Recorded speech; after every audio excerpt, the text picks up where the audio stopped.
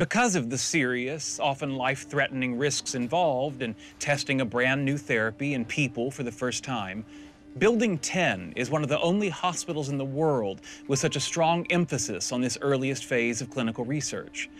Because of Building 10's intense focus on making the medicine of tomorrow, the discoveries that have emerged from its labs have helped to form the bedrock of modern medicine, from the first gene therapy to some of the most effective treatments for cancer.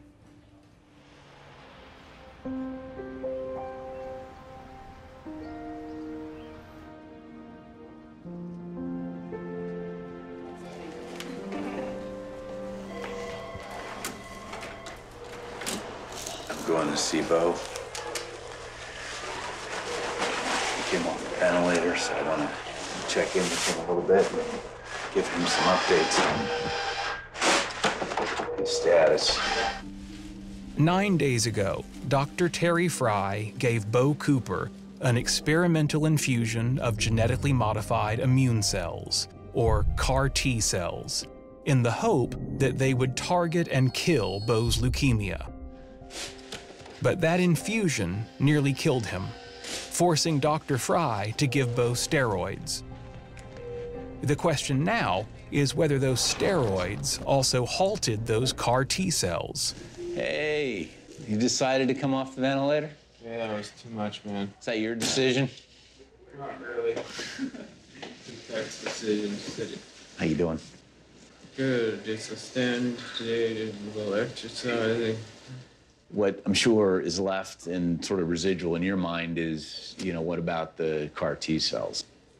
What we're going to do is we're going to look tomorrow at the CAR T cells in your blood, and that'll give us a better feel for whether there's anything starting to happen with the expansion.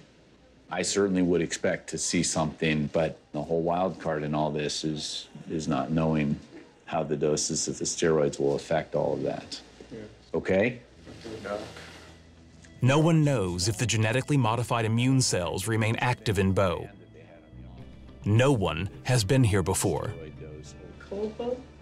Yeah, he's shivering a little bit, you look like. Oh, yeah. The first hopeful sign that Bo's treatment is still alive within him will ironically be if he gets sick.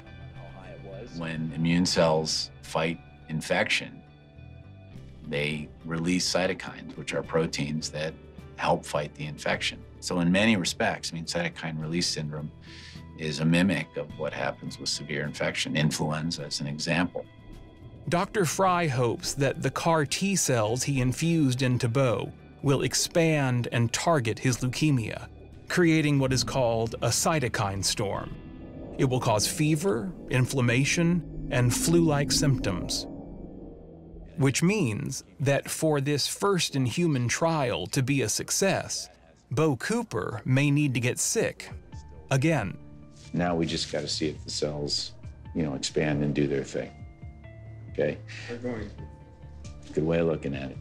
But remember, if that happens, it could be that your fever starts going up and, those sorts of things start kicking back in. We'll just have to see. Okay? All right, stay out of trouble today.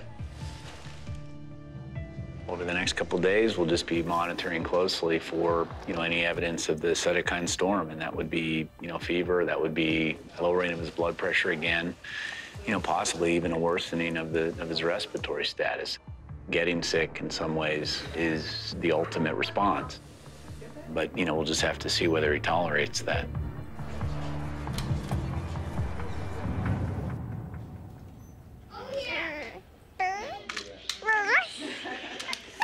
1 week ago, Lucy Weiss received an experimental bone marrow transplant. Now she and her doctors can do nothing but wait. So right now, Lucy's in that phase where her own bone marrow is disappearing and is pretty much gone. And we're waiting for that new bone marrow to grow inside of her. But it's like a seed. You have to plant it, and it may turn into a tree eventually, but it takes time. Right now, looking at the blood counts, you can't tell that there's a new bone marrow there. And it'll be another week or so until that new bone marrow shows up. Everything's going according to plan. Mm-hmm. It's just a tough plan. Yeah. So, Lucy, did you meet your barber? Hi. The chemotherapy that wiped out Lucy's bone marrow to make way for her mother's healthy immune system has also destroyed the cells in her hair follicles. Her hair was starting to thin a little bit, and they knew that it was going to continue to fall out more. So we decided, with Lucy's consent, to go ahead and shave it all off so that she's not dealing with clumps of hair falling out. When it comes out, it might be kind of itchy and scratchy. So, Lucy, he's going to kind of cut your hair all the way off, right? Yeah. How old are you, Lucy? 7. 7? Oh, my goodness. Are you married? No. Oh, okay. Okay.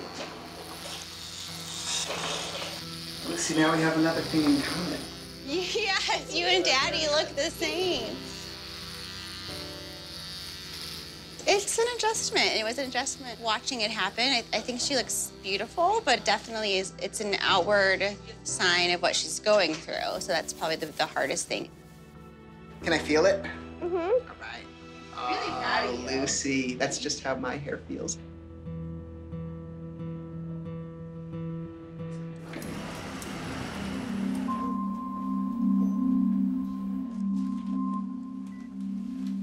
Last night was really rough on her. This morning is really rough. A couple of reactions are headaches and nausea. Deidra has been experiencing that nonstop. I'm extremely excited at the possibility of having my friend and my partner back. It's very easy to feel like you are a nurse and not a spouse. You don't have the partner you fell in love with. It definitely puts a strain on a relationship.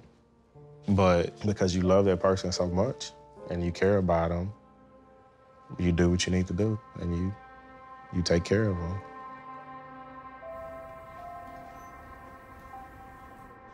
You okay? Yeah. Those first 2 days, it was off the pain charts. My kidney, it's like somebody was in there just squeezing it. But I would do it again, knowing that I'm doing it in order to be free of sickle cell. I'll go through that fire again. I'm proud of you. I love you, baby. I love you. I love you too. Being away from the kids, I'm not taking this lightly. You've always been supportive, though. You took on a big role at an early age to be a caregiver of somebody with a chronic disease. Most people would have ran from that, and you didn't. You're my baby mama. You were there before the babies, and you know it. We got hope. This is hope. This is something I never thought, ever. Yeah, I must have. Hi, Miss Williams. Hello. Hello. Good to see you again. So you ready to go? I'm ready to go. Okay, you can just follow me. Deidra Williams will now undergo the second part of Dr. Tisdale's conditioning regime. Low doses of radiation that will only partially eliminate her bone marrow so as to make space for her sister Tanisha's donor cells. We want your shoulders stretched down, your chin up. I might need to do this to help my double chin. I'm really proud of her. She was initially nervous going into this whole procedure. And man, she's been extremely brave and strong and courageous. All right, Lucy, why don't you pause that, sweetie? Okay?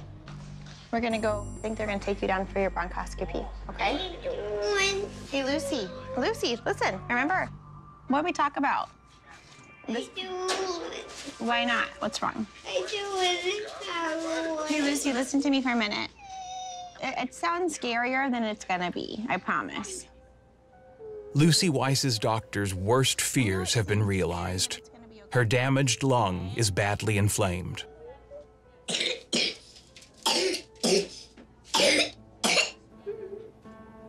We really worry about infections in the transplant setting because the immune system, you knock out the person's own immune system, you put one back in, but while they're sort of crossing in the night, the house is uncovered.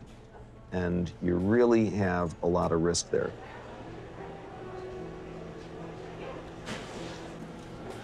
For Lucy to grapple with why does she have to go through these really hard things, that's been hard to see.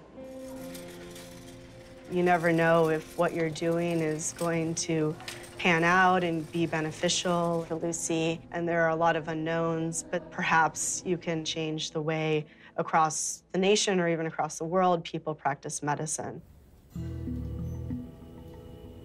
Let's see what we got on Lucy's bronchoscopy here. We're looking for black things that are clearly mold. Oh. Well, there's plenty of mold and plenty of inflammation. This is a mold, and you see around it all this inflammatory reaction. That means that the cells know that there's a problem, but they're really having trouble getting rid of it. And there's a lot of it. So the transplant did work. She's got the cells that we wanted in there.